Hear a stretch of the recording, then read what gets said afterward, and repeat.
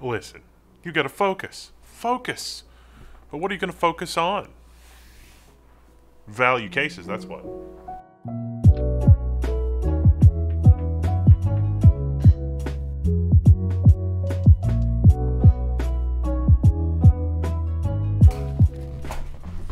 I'm starting to get the impression that the fall season is new case season because case manufacturers are anticipating a lot of people are releasing hardware. This is from Fractal.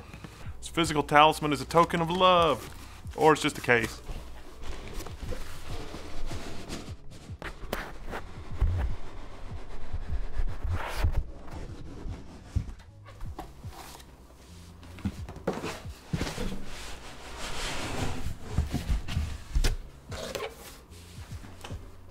Look, if you're going to build an inexpensive machine, there's nothing that says that you need a case. You could just run the motherboard on a box and put the extra money toward a graphics card or a better CPU or whatever.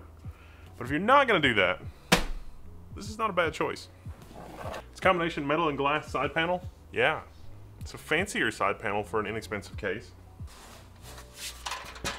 It's just metal, there's no soundproofing. Yeah, then we got our motherboard tray, drive mounts, room for the power supply. It's just open in here. There's nothing special going on.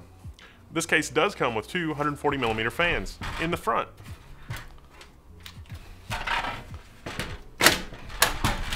The front is a combination front and mesh dust filter, all in one.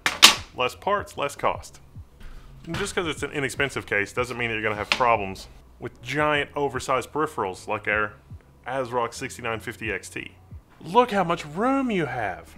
There's enough room for a front radiator and a push-pull fan configuration, even with our giant GPU.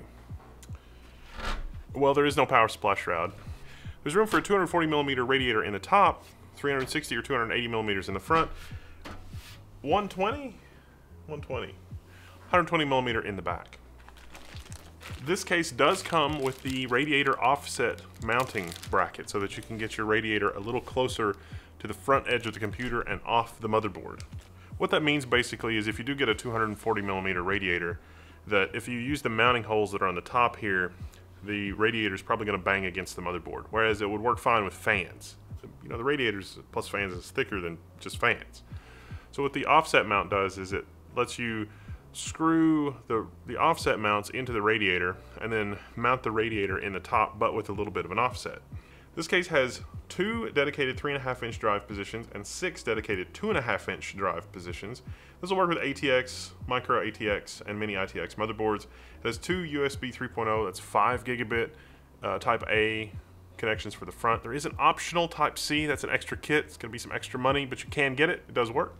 PSU maximum length is 250mm, but as you can see at the bottom, it's pretty wide open down there. 175mm is recommended.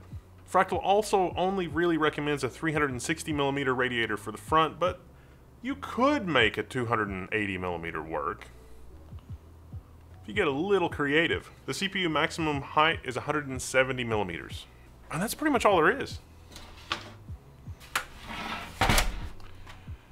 There's a place to hide hard drives in the back. 2.5-inch, 3.5-inch, just 2.5-inch over here. You've got options for stuff in the bottom. So you got the mounting holes here for optional accessories. It's got some pretty clever stuff for wire management that comes out here next to where your power supply is going to be. Your motherboard's only going to come down about this far, give or take, for an ATX motherboard. You've got some built-in rubber mounting grommets here, you know, these quote-unquote lock screws so that you can lock your hard drive in place, and some reasonable Aspect 14 Fractal cooling fans. No rear fan. There is a small dust filter at the rear for the power supply if you're using your power supply as an intake for the bottom. Of course, you can use the power supply upside down with the fan on top. That's how we did it about 10 years ago. No longer the case. In case you're wondering what the top looks like without the magnetic mesh dust filter, it's that. You can also see that our I/O here is basically the same as every other Fractal case. Now, yes, this is a value case. It's going to be even cheaper than the Pop Air. Modern CPUs require modern solutions. Things like Intel Alder Lake, they make a lot of heat because they use a lot of power.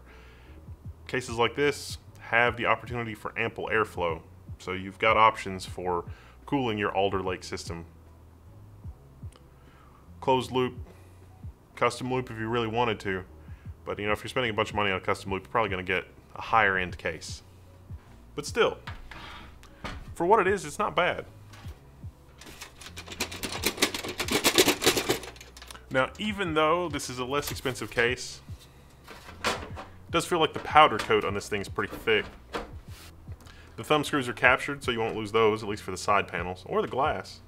I really don't like the side panels where there's, you know, stuff to lose. I always lose the thumb screws, and then it's like, well, here's 2 out of 3 thumb screws, or 3 out of 4, or whatever. There's a little feature on the privacy glass here. It's got the fractal metal thing, so it's a little bit of a privacy hider to hide your wires, but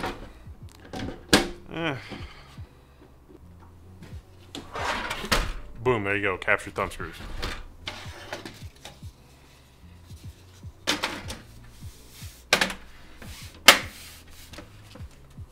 Now, I'm not sure what we're going to put in it, but this is going to be one of our Devember giveaway prizes. Eventually, when Devember gets here. Maybe it'll be an empty case. Maybe it'll have an obsolete computer in it. And by obsolete, I mean like a year old. I don't know, we'll see. And what this level 1 has been a quick look at the Fractal Focus 2, because you need to stay focused on good deals.